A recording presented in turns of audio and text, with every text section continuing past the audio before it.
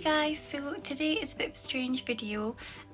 What's happened is my boyfriend has upgraded his Crested Gecko tank, and he sent me loads of videos that he did while preparing it that I can talk through. Obviously the reason he sent a video through is because currently in the UK we are in a lockdown, which means we can't see each other, but he was kind enough to send me the videos so that I can make this video. So I hope you guys enjoy, and we will see what it's like to have an updated Crested Gecko tank. So this is the new terrarium that he got. It is 45 centimeters by 45 by 60 tall, and it is an Exoterra tank. It is the Tiki terrarium that is small tall, as you can see. It's got the double front opening doors, and it's obviously got a nice statue head at the back with a little lizard on it, which he thought was extra cute because obviously a gecko's going in it. So to go with the Tiki terrarium, you can get all these other things to go with it, like the waterfall and the water bowl and the hides, in case you want the full setup, make it look extra fancy.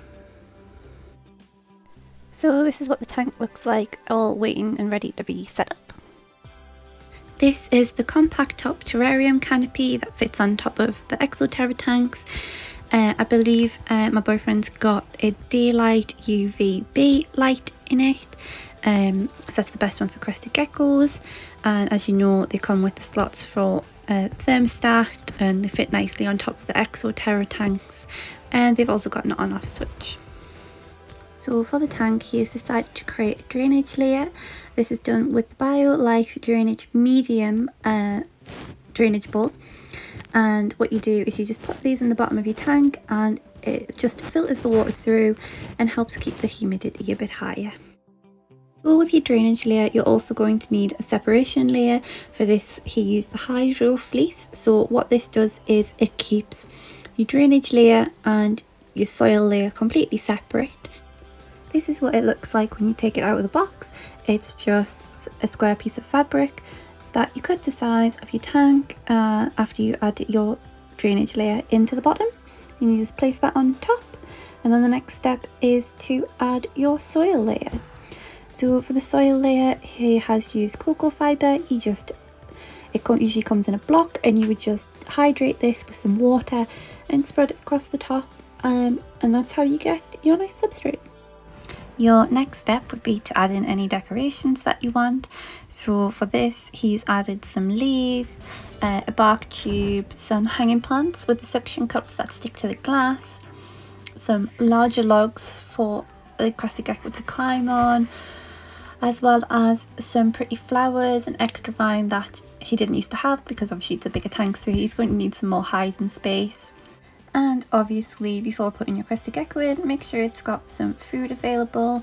This is rapashi, I believe it's called. It's just a dehydrated fruit blend, and you just add water to it and put it in a little hole down the side of the tank, and that's what he likes to eat. This is the finished setup of it all together, with the light in, everything set up, the food in, and Liz is back in as well. So we'll just play some music and let you have a look at that.